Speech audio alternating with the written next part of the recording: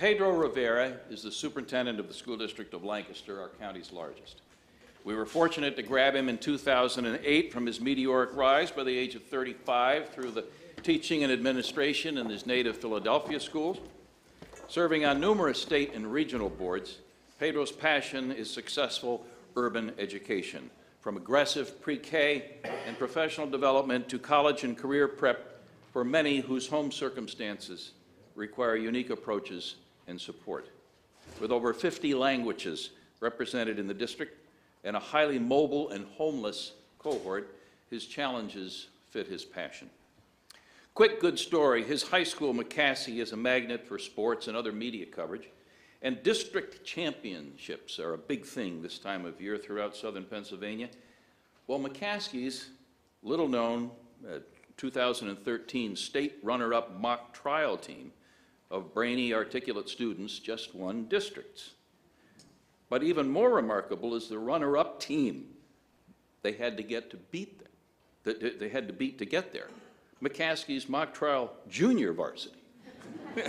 Nice going, Pedro. Pedro Rivera.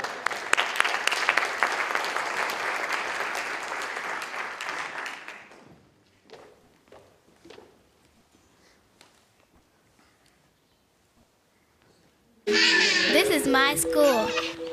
This is my school. This is my school. This is my school. Okay, squeeze it on your paper. This is our school, where we play and learn together. You did it! No matter what happens in the world around me, I know here is safe. My family and I are part of a community. Even though I'm little, I'm learning skills that will help me when I'm an adult. I'm making pancakes. Oh, that's your I'm making pancakes. Oh. People depend on me, and I'm learning to depend on other people. Debbie, could you put this in there for me? Thank you. We all work together to make our classroom work. Helpful. Be helpful. And be respectful. Go. I'm learning to control my emotions instead of acting in ways that could hurt others or me. School back. No, I'm more here. Okay, turn around and talk. What should you all do? How should you solve this? My teachers help me see that what I do has consequences, so I'll be more likely to use my words to solve conflicts. Do you all still want to play? I want to play with that one. Gabby, do you hear his words? My teachers help me think in new ways. Who had more? Which shapes had more? This one. If there was a 0 up there, They help me stick it out to find the answer even when it's hard. no, you wouldn't put in it. Did Pete cry? No. Goodness, no. I found out how much fun learning can be. Rock and roll, baby. Not everyone makes me feel like what I say matters. But here, people listen to me and make me feel important. Oh, what does it taste like? It's tea. It's tea? Oh, it's tea. Oh, what flavor tea is that? Red. Red tea. I have big dreams. And at school, I'm learning how I can make them come true. Because I got to come to this school, I'll grow up to be The one teachers love to have in their classrooms. Father, I can jump in the water. The one you know won't ever give up. The first in my family to go to college. The person who makes smart choices. Thank you. The person who always dreams up the big ideas. I'll be the one you can count on to say, don't worry, I got this. I got this. I got this. I got this. I got this. I got this. Don't worry, we got it. So I love.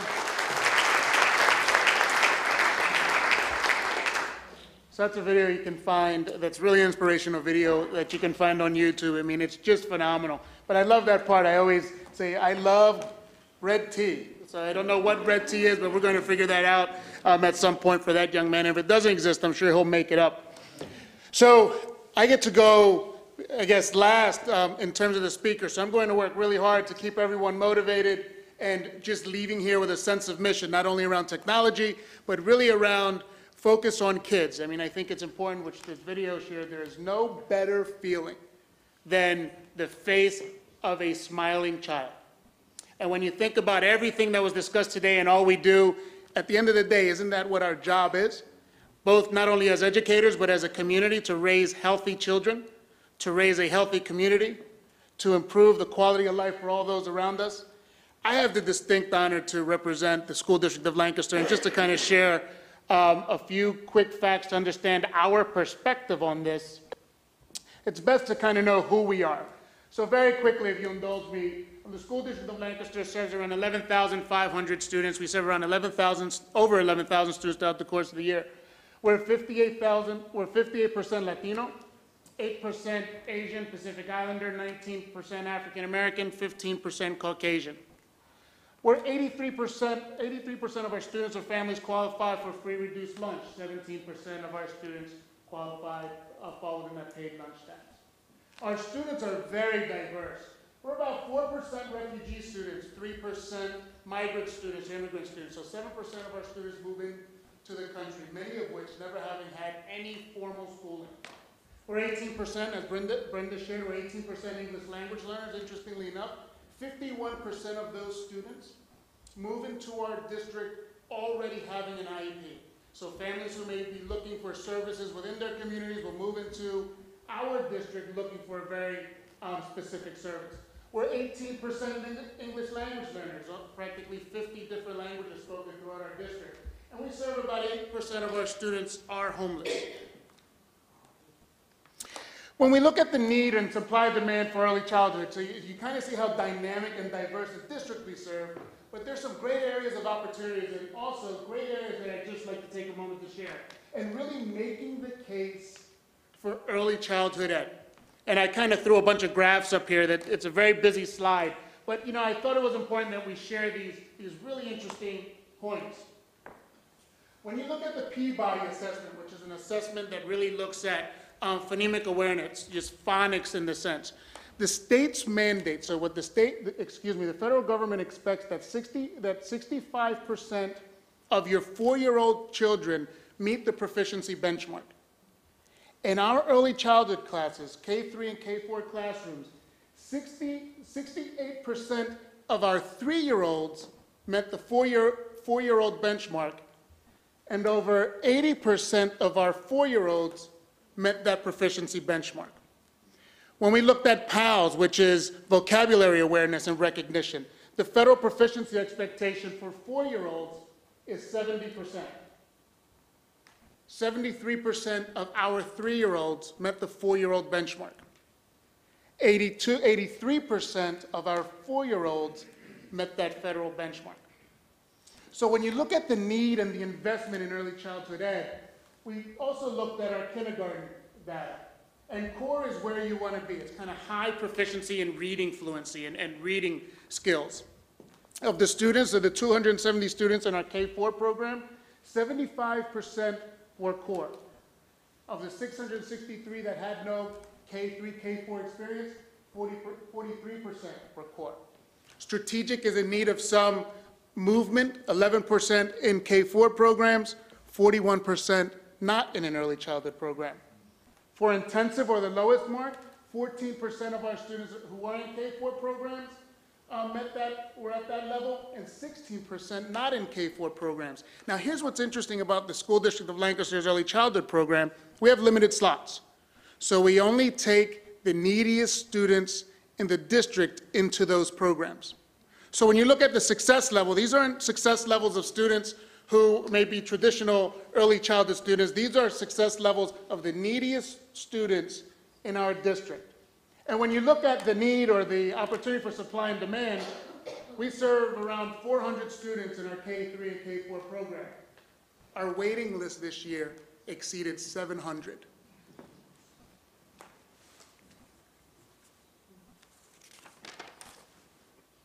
So why?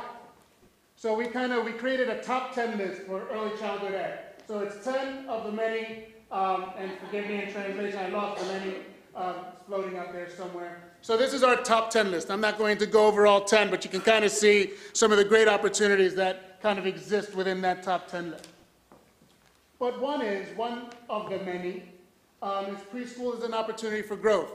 Interesting concept as we look at how education has evolved, as we look at how communities and this world has evolved, looking at growth starting as early as 3 years old, 4 years old, starting to anticipate student development or child development pretty much anymore from birth.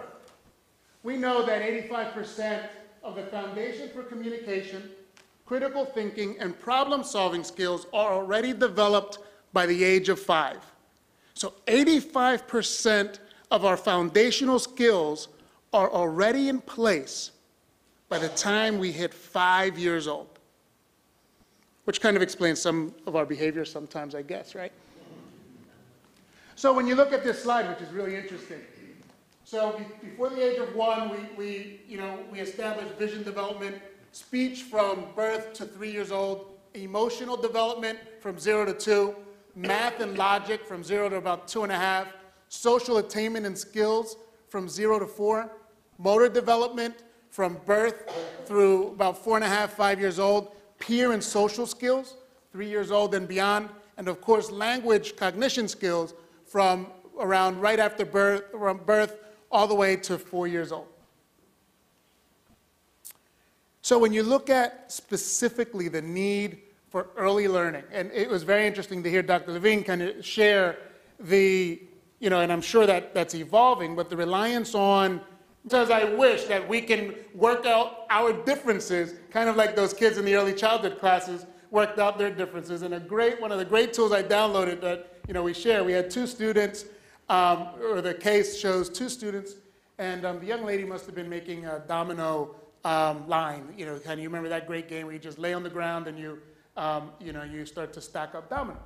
And of course, the male student talked it out, and you just, told me what the problem was, how you're feeling, and what you'd like me to do to solve it. Usually it's just the problem and how I'm going to solve it. She never cares about what I'm feeling. But you figure when you're thinking about social development, you're thinking about what we can learn at early ages. If we start to develop before the age of 5 these cognitive skills, these life skills, how much better of an adult can we be when leading and developing in our world?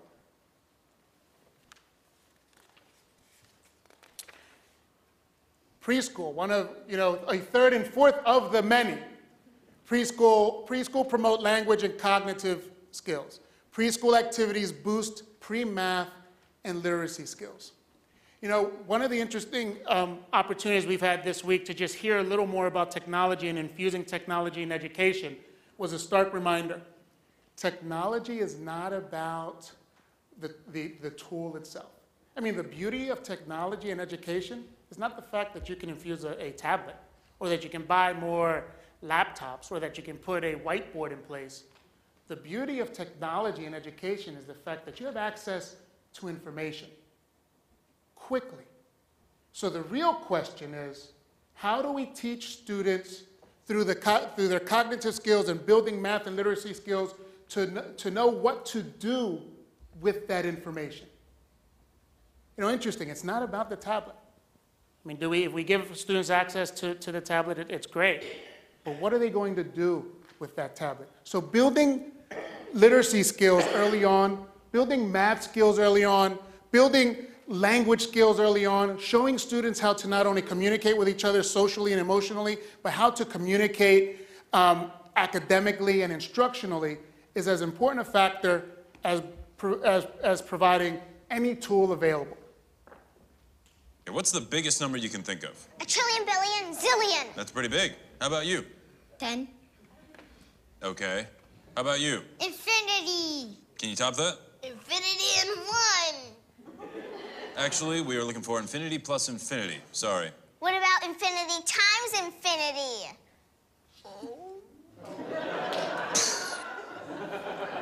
I mean, right? So I love that slide. I mean, they're all great. That's the one that kind of stood out, that really resonates with me. First, I just love the little girl who says, oh, you got, kind of like you got served, as my son would say. So he thought he was smart until, the youngin kind of came forward and shared her perspective on it. It's really interesting when you think of just in that scenario, how kids were thinking, and whether it was pulled together or whether, it was staged or just kind of let, to pull together freely. We've all experienced that opportunity, where either our children or some child has come up with a solution to a problem that we could have never imagined. So when we look at the power of education, and especially early childhood education, it's really taking advantage of those teachable moments or learning moments. For us, this is especially important when we look at the need for early childhood ed, especially in our school district. A couple interesting facts I wanted to take a moment to share. So children need 1,000 hours of lap time prior to kindergarten to have a readiness skill in place to learn to read. So 1,000 hours of lap time, and lap time means sitting a student on your lap, your child on your lap, and reading to them and engaging in literacy moments. By the age of 4, a child from a lower socioeconomic family could have heard 32 million fewer words than a classmate from a professional family. So as we infuse these opportunities, as we look at this graph I shared here, you see where the disparity starts to happen. At 16 months, this is cumulative vocabulary, the vocabulary of a child going into, talked it out, and you just, tell me what the problem was, how you're feeling, and what you'd like me to do to solve it. Usually it's just the problem and how I'm going to solve it. She never cares about what I'm feeling. But you figure when you're thinking about social development, you're thinking about what we can learn at early ages, if we start to develop before the age of 5 these cognitive skills, these life skills, how much better of an adult can we be when leading and developing in our world?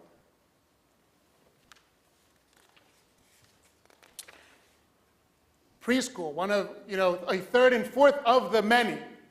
Preschool promote language and cognitive skills. Preschool activities boost pre-math and literacy skills. One of the interesting opportunities we've had this week to just hear a little more about technology and infusing technology in education was a stark reminder.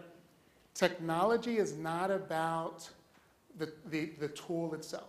I mean, the beauty of technology in education is not the fact that you can infuse a tablet, or that you can buy more laptops, or that you can put a whiteboard in place.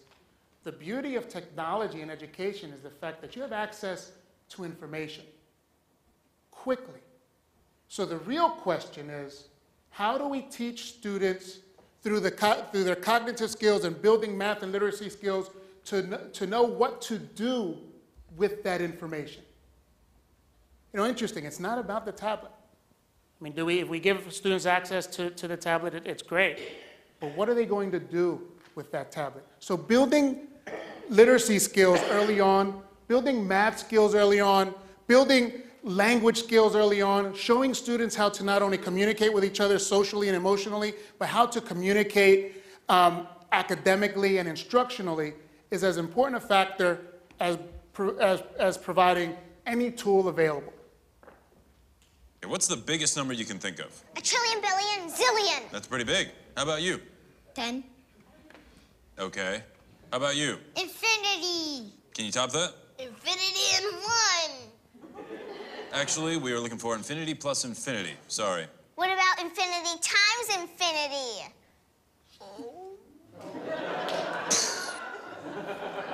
I mean, right? So I love that slide. I mean, they're all great. That's the one that kind of stood out, that really resonates with me. First, I just love the little girl who says, oh, you got, kind of like you got served, as my son would say. So he thought he was smart until, the youngin kind of came forward and shared her perspective on it. It's really interesting when you think of just in that scenario, how kids were thinking, and whether it was pulled together or whether, it was staged or just kind of let, to pull together freely. We've all experienced that opportunity, where either our children or some child has come up with a solution to a problem that we could have never imagined.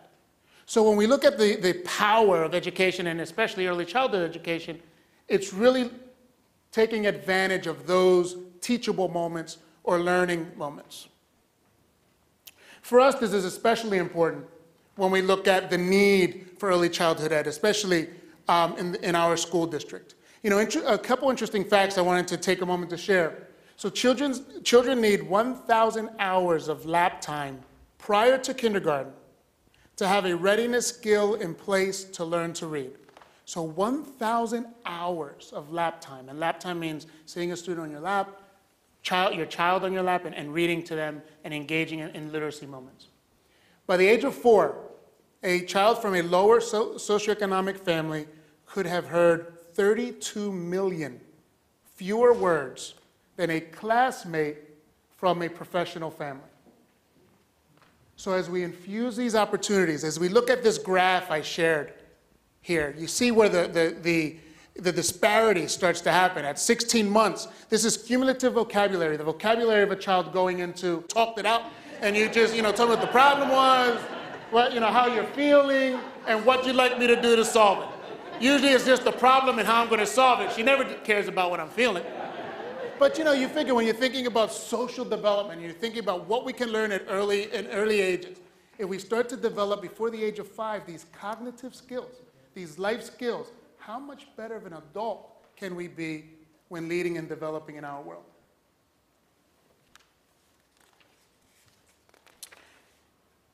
Preschool, one of, a third and fourth of the many. Preschool promote language and cognitive skills. Preschool activities boost pre-math and literacy skills.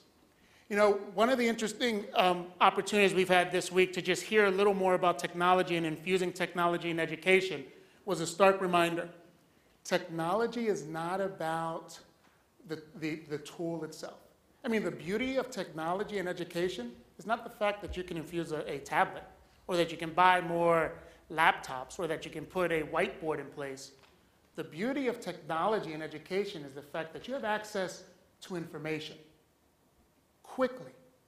So the real question is, how do we teach students through their cognitive skills and building math and literacy skills to know what to do with that information? Interesting, it's not about the tablet. I mean, if we give students access to the tablet, it's great. But what are they going to do with that tablet? So building literacy skills early on, building math skills early on, building language skills early on, showing students how to not only communicate with each other socially and emotionally, but how to communicate academically and instructionally is as important a factor as providing any tool available.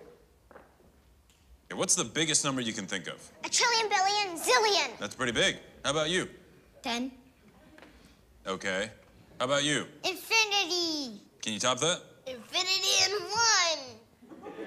Actually, we are looking for infinity plus infinity. Sorry. What about infinity times infinity?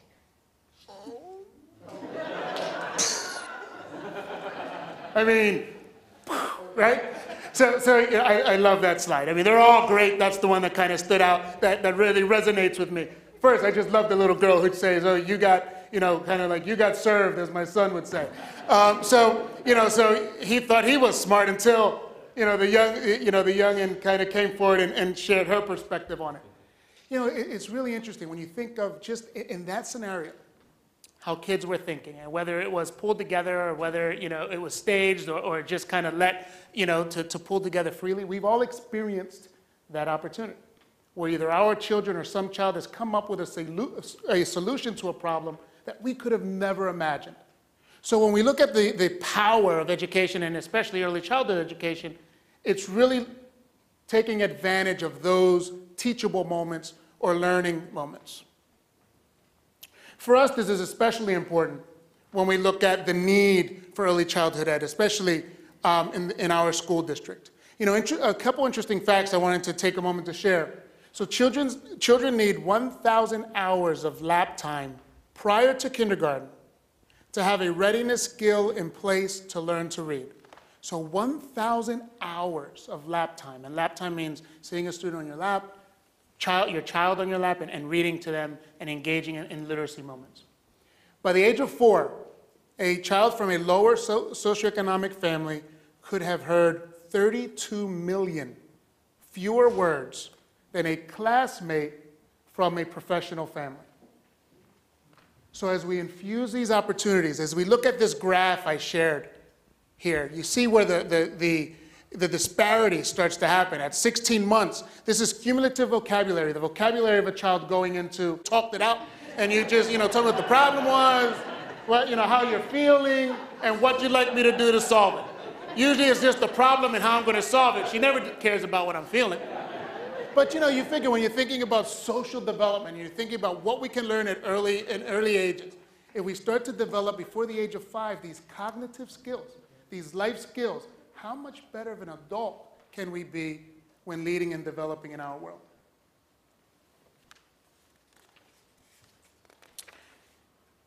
Preschool, one of, a third and fourth of the many.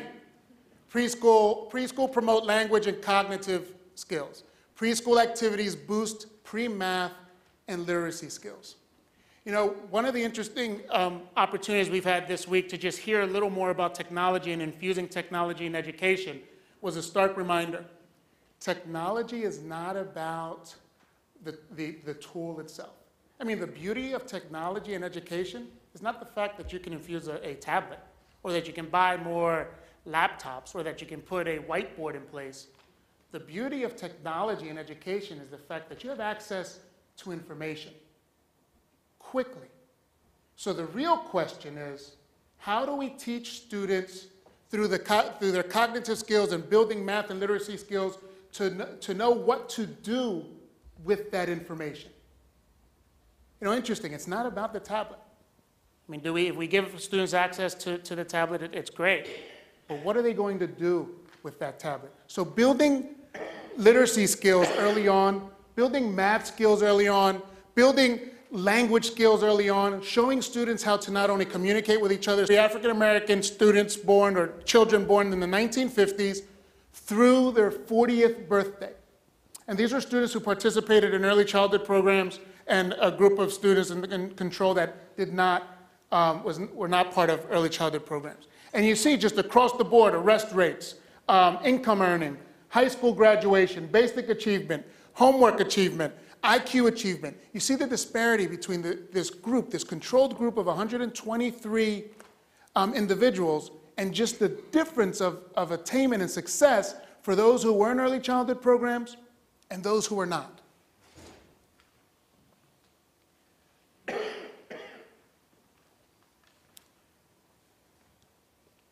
So a fifth and last, preschool helps develop motor skills. It's interesting, if you've ever sat in or have seen an early childhood class or a preschool class, you may wonder to yourself, well, what are they doing? They're either playing Ring Around the Rosie, or singing a song, or playing in your schoolyard, or playing hopscotch. And I don't know, I tell you, I have to share with you, we have a 3-year-old at home, and she's just getting into hopscotch. And hopscotch feels a lot different now than it did when I was younger. First when I bend down to pick up the rock from one of the numbers, it takes about 10 minutes to get back up. But, not only that, but it's also her developing those motor skills, and also the problem-solving skills around how to engage in that activity. So sensory perceptual development, just the simple fact that within that structured environment, physical education, recess, developing their gross motor skills, an activity like finger painting, Play-Doh, engaging in structures, an activity like making a noodle bracelet or necklace are all instructional opportunities. They all build around the cognitive need of students as they move and become older. Am I good on time? I have a pretty deeper activity. So if you indulge me, I may go over a little bit, but I want a few, can I get a few volunteers? Sam, how about I pick you 3 guys? Come on up, guys. All right. So we're I'm gonna try something here. I have a little exercise. Just because I pulled you up, how about you guys have a seat here? I'm gonna give the audience my back. Bear with me, please. You ready for this? But that's easy. That's true. hit the color too. All right, so they each have an activity. Well, don't start yet, guys. We're gonna see how well they do with preschool activities. We're gonna see how easy it actually is. So we have 3 stations. We have macaroni jewelry. So we're going to make some macaroni jewelry. We have the xylophone table. We won't do Mary Little Lamb. We're going to give some options here. I'm going to be a little flexible. And then we have the Cheerios table. Now, they're actually Fruit Loops. Now I have to tell you, I have Cheerios in the bag, but the Fruit Loops were especially special because my son's giving up sugar for Lent. And when he saw that I was taking a bit of the last few Fruit Loops, he almost tackled me walking out of the door this morning. So we're going to take just 2 minutes. We're going to see how well you can do in 2 minutes on your early childhood activities. Right, so we're going to start now.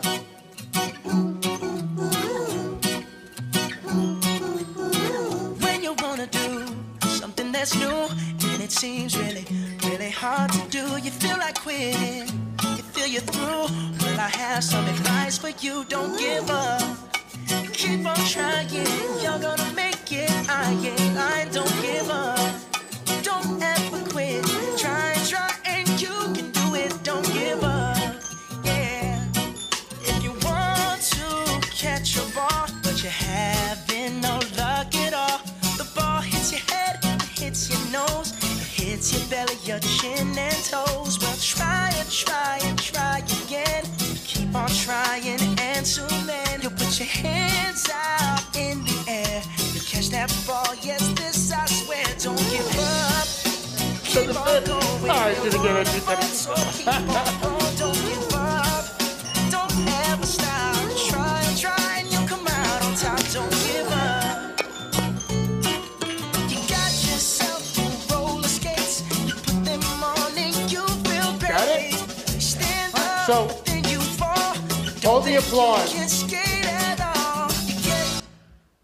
So what I want to do, so we're going to test your skill here, if you don't mind. And I'm going to give just a quick explanation of each. So would you mind playing that for the audience? Sure. Okay, so this is a xylophone center.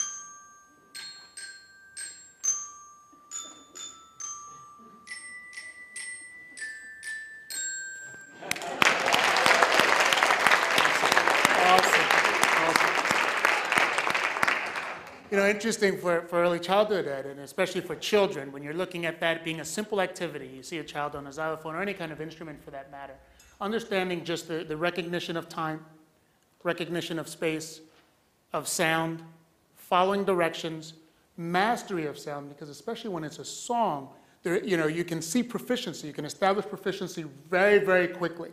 And so understanding that as a learning tool and a teaching tool is very powerful. And it's funny, you picked it up quickly because you started to get the momentum, that rhythm going, and that's what makes a difference. So let's go macaroni art.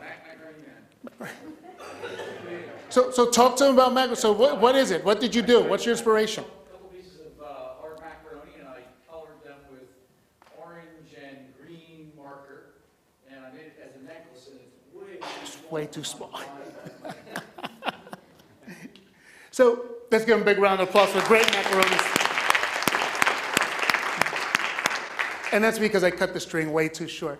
But looking, or it could be macaroni bracelet, right? And or bigger arm.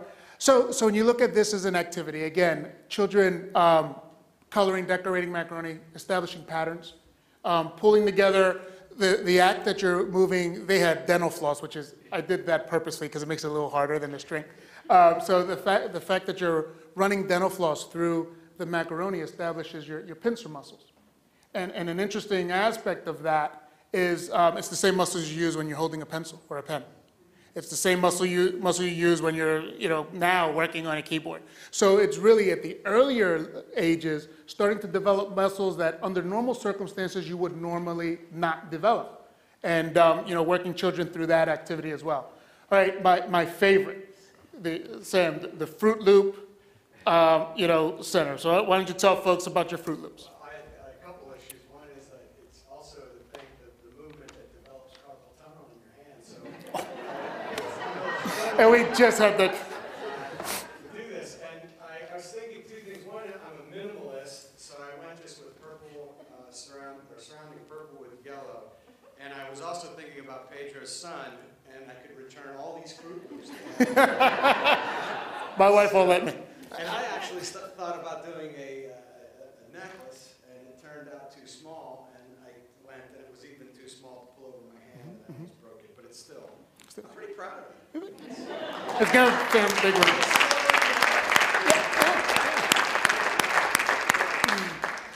So in addition to development of pincer muscles, choosing the colors. I mean, understanding what your likes and dislikes are at an early age. Building a pattern. I mean, using the colors to establish patterns. The fact that the child may decide to go 3 yellow, 3 green, 3 blue, and already starting to build early level mathematics skills. One of the interesting concepts that we recently learned, 2 squares. And does anyone know why it's called 2 square? Why a square is a square? Well, when you take those numbers as a manipulative, so we know 2 squared is 2 times 2. However, if you took 2 times 2 Fruit Loops or boxes and you put them together, they would form a square. And if you took 3 times 3 and the like. So when you start to develop those early algebraic skills even as well, when you start to look at, developing those concepts around math, and literacy and, muscle attainment and just building those skills across the board, it's how you start earlier on at, birth, but definitely 3-year-olds and beyond to develop skills within children. So we had deep conversation today around the use of technology, instructional strategies, but most importantly is remembering all those tools mean nothing if we've not first worked to develop our kids. So let's give them a big round of applause for being good sports.